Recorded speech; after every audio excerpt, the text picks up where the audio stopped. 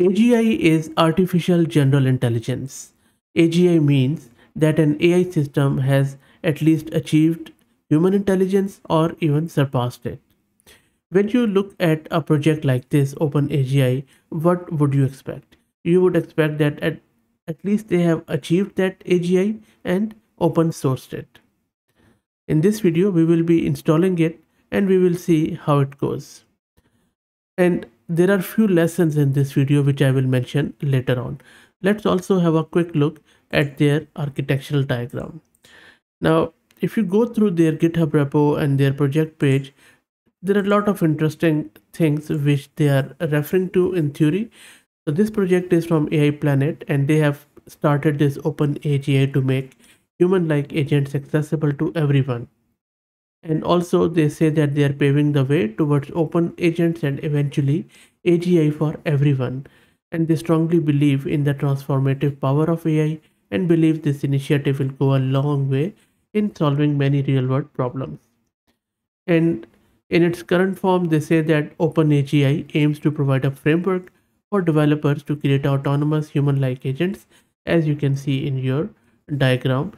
Now, if you look at this diagram and just filter it out, all the colors and icons, it looks similar to what we have in Crew AI and few other very good frameworks.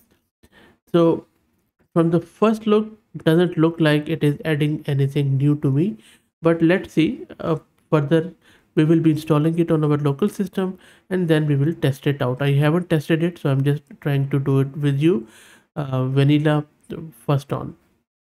Before I take you to my local system, let me give a huge shout out to our good friends at Mass Compute who have provided the VM, the virtual machine and the GPU for this video. If you're looking to rent a GPU on affordable prices, I will drop the link to their website in video's description plus a coupon code which will give you 50% discount on an already discounted pricing. Highly recommended, check them out, really good company. So let me take you to my local system and then we are going to install it. So this is my Ubuntu 22.04 and this is the GPU which I was referring to, which is NVIDIA RTX A6000. Let's clear the screen. Also make sure that you have Conda installed to keep everything simple and separate on your local machine. One more thing which is bit off-putting with this project is that it only uses OpenAI's API key at the moment and in some cases Azure's base URL. So at least you would need the OpenAI's API key, which you can get from platform.openai.com, and that is a paid option. If you don't have it, just drop in $10 in a platform.openai.com and then you should be able to get the API key, because I'm not sure if they are giving the free credits anymore. So let me first create the Conda environment here and then we will start installing this thing. So this is the Conda environment I'm creating with Python 3.11. Shouldn't take too long. And that is done. Let's activate this environment. And you can see that in the parentheses. Okay, so first up, let's get it installed. In order to get it installed, all you need to do is to do pip install OpenAGI, which is good. The installation is simple. You don't have to git clone anything or something, and you don't have to install separate prerequisites. Okay, so there is one thing we do need to install, but we'll do it later, which is not part of the pip package. Should be done fairly quickly. So that is done. Let me clear the screen and also install this package, pip install rich. This might be needed, should be very quick. And that is done. Okay, another thing, you would need to set your OpenAI's API key in the environment, which you have grabbed from that platform.openai.com. So let me set this and clear the screen. I have cleared the screen and launched my Python interpreter, so all the installation is done. Now, as per their documentation, I'm going to just follow their quick start guide to see how this thing works. So we'll be exploring one of the use cases to demonstrate the execution of the agent with this OpenAGI, and then we will be focusing on querying search engine such as DuckDuckGo search tool to gather the information on 3-day trip to San Francisco. So what this does is it just defines an agent, then it defines an action, and through that action it calls a tool. Tool mean that just accessing any external API. So let's first import some of the libraries. So I'm just importing the OpenAGI and that sort of stuff. That is done. Let's um, then get our actions here. We already have set our OpenAI key in the environment, so which is good. We don't have to do it again. And then we can simply specify here in this variable. We might use it later on. That is done. And now let's specify our actions. So for this, I'm just specifying two actions from there. Quick start. Let's define our config. Now this is where I had to spend some time because the quick start guide is doesn't work if you try it out. So you have to at least do some sort of changing to reach to this point. So which is quite disappointing. Okay, so you see that I have defined the config. After defining the actions, we are just doing two actions. DuckDuckGo search to search the web, and then whatever the results are to write them locally. And then we are loading the OpenAI's model with the API key which we have set, and then this is where we have initialized the LLM. Now if you follow their quick start guide, it doesn't really work at all. So you have to define the agent like admin agent like this. So admin is the agent which is going to decompose the task and run it.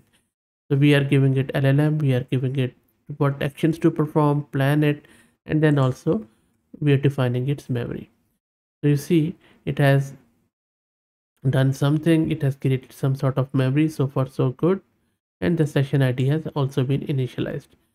Now in order to run it, you need to run this command. Let me paste it here, and this is where some lessons to be learned. So what this command is doing, all this is doing it is running the above agent which we have just created with the query, and the query is 3-day trip to San Francisco Bay Area. Of course you can just check it your own, and there is some system prompt where we are telling the model what to do. So just run it. It is running various errors, and then it says no task found in the planner response, and this is from their quick start guide. Okay, let me clear the screen, and then I will try out another thing. So this is done. Now first let me show you their quick start guide, and then I will just follow that guide, and then we will see what how to not to write a quick start guide. So let me take you there. So this is a quick start guide of OpenAGI.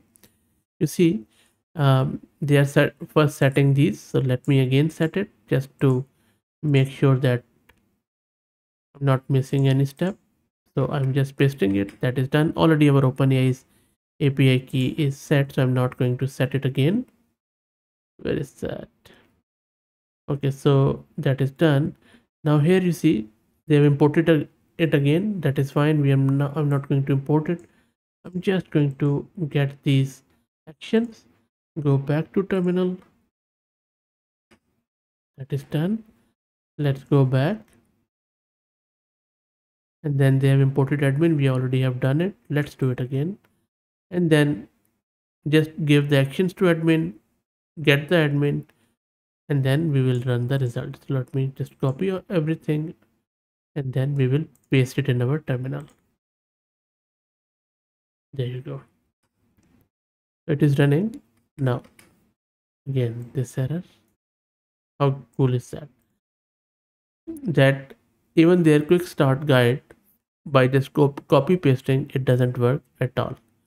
So this is where look at the tall claims about OpenAGI, but even the quick start guide doesn't work. And I have spent like 2 hours going through the documentation, and doesn't work at all.